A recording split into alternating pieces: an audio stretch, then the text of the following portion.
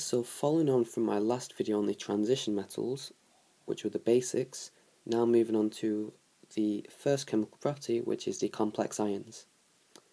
So, a complex ion is a central metal ion surrounded by coordinately bonded ligands. A coordinate bond, we should already know, is a covalent bond where both of the shared electrons come from the same species. And just for the record, in case you see it in an exam, a coordination number is just the number of coordinate bonds that are present.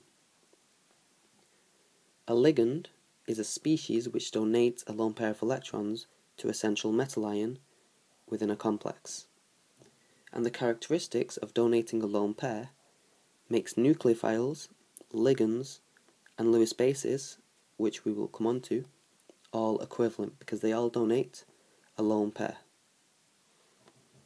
There's three types of ligands, and these are unidentate ligands, bidentate ligands, and multidentate ligands. And starting off with the unidentate ligands, these form one coordination per ligand. And there's two types of these.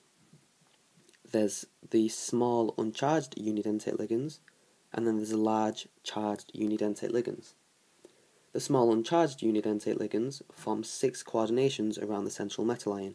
So that means there'll be 6 of these around the central metal ion if they're all unidentate.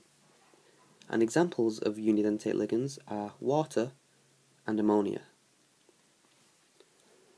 Large charged ligands form 4 coordinations around the central metal ion, and examples of these are cyanide, hydroxide, and chloride.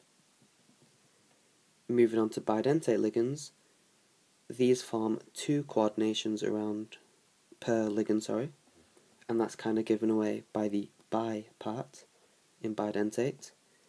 And around the metal ion, they form 6 coordinations. Examples of bidentate ligands are ethane dioic acid and ethane 1,4-diamine. Finally then, we have multidentate ligands. By definition, these are ligands which have a coordination number which per ligand is greater than 1. And you might be thinking then, bidentate ligands form 2 coordinations each, so these are multidentate.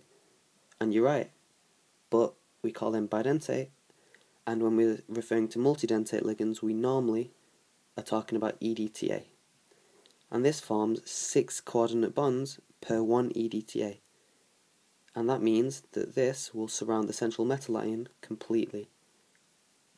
And that's all you need to know for the complex ions of the transition metals.